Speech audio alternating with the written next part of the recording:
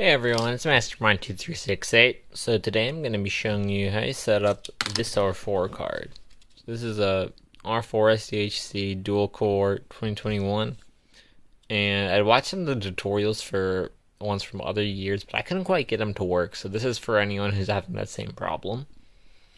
Obviously, you probably already know what you're going to need. You're going to need your card.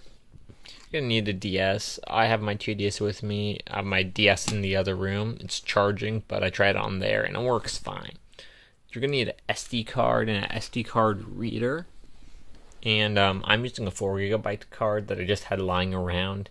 If you're going to go out and buy one, I'd say buy an 8 to 16 maybe. But, you know, if you have something lying around, it should work fine. Just depends how many games you want to put on it. And that's about it. You're going to go to the link in the description, the first one, and it's going to take you to here. It's Google Drive that has all these files and whatnot. So you're going to press download all. Just give it a minute. It shouldn't take that long. While we're waiting, I should mention, this is going to show you how you can play Game Boy games and NES games on here also. So it's going to be pretty cool. You can play some of those old systems. However, I'm not going to be providing any of the ROMs you need for those. You're going to need to go search those on your own, because if YouTube finds me with them, then they can sue me. And I don't want to be sued for helping out that. So just look them up, or make official backup copies, which is the only way Nintendo recognizes as being illegal to do. But yeah, just keep that in mind. So once you have it downloaded, just go to the folder you downloaded it in and extract it. I have all my R4 stuff in my documents because trying to find the right one, I went through a lot of stuff and I wanted it to just be out of my downloads folder. So I'll just go ahead and go over. So this is what it should look like for you, something like that. And I put in my SD card already. I'm going to show you how to format that real quick. So make sure you back all this stuff up, because we're about to delete it all. Just go over to the side, and you're going to right click, and you're going to press format F32, FAT32, sorry. Make sure it says 32 kilobytes, and just press start. Yeah, it's going to delete it all. It's fine. So at this point, you're going to want to put your ROMs in your corresponding folders. Put your legally dumped NES ROMs over here. And then, Game Boy Color, Game Boy Advance, DS.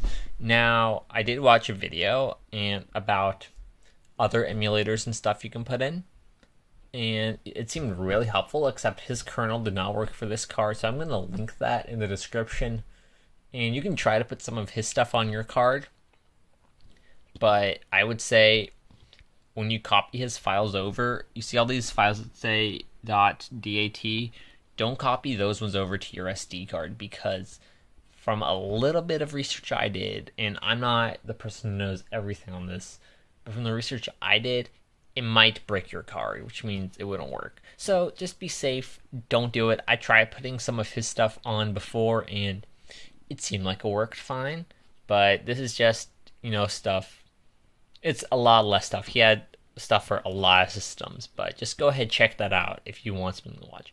Anyways, just go ahead and on your flash drive, just take all these files, copy them over. You can press Control A, you can just scroll over them. Control C. Copy them all over, and it'll take a minute, but it's alright. Once it all copies over, just make sure you properly eject your SD card. So just go over there, press eject SD card. Otherwise, corruption could happen. Actually, did have corruption happen one time, and you make sure you do it every time. Otherwise, you're gonna lose stuff. Obviously, just put your SD card into there. It's kind of hard with one hand. Once you got in there, just pop it into your DS system. It doesn't really matter, like I said before, which one you got. It should work with pretty much any DS. Although I will say, I don't think you can play 3DS games off this, so you'd have to put custom firmware on that if that's what you're looking after. And just go ahead, launch it.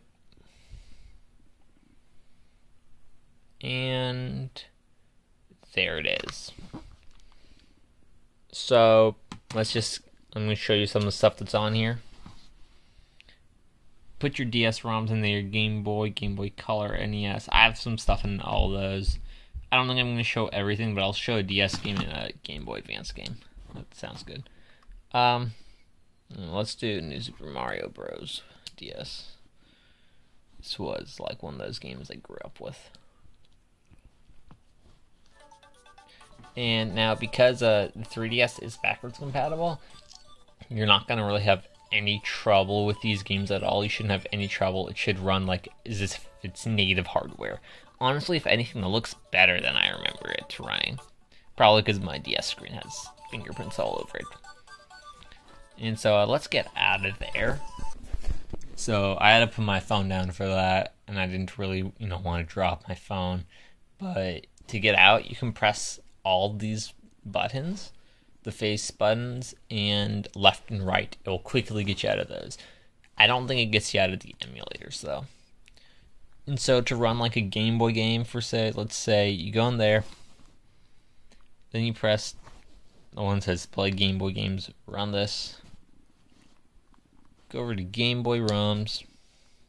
Now, before you go into there, I'd say go to settings by pressing the right button and input settings. Now, depending on what you want, I personally always have that be my A button and that be my B button, because that's how it feels like on an original Game Boy. Otherwise, for games like Mario, you're going to have to be holding that button down while pressing that. It's just so uncomfortable. So for A button, you hit A. Hold on. You go there. Crap, I'm in the wrong place. Yeah, so all you do is just go over there, press A, and press the button you want to be. So I have that be my A button, I have that be my B button. And you just want to get out of here. Unfortunately, I could not figure out how to get the screen to be full screen. There's some weird stuff where if you don't put on a border frame, it acts weird. Let's just try it without and see how it runs. And go to GBA ROMs. Super Mario 3, another game I grew up with. Yeah, that's what happened. That was happening. Actually, no, that's how it was looking before. So obviously you can see it's, not full screen, but the audio is pretty good for this emulator. I found for the NES emulator, the audio was a little wonky, but I mean, it's Super Mario 3 Advance. I don't even know, it's Super Mario 4 Advance, I think. But that pretty much wraps up this tutorial. I think that's everything you need to know. I don't really make a lot of tutorials like these. I just promised myself if I could figure it out, I'd make one.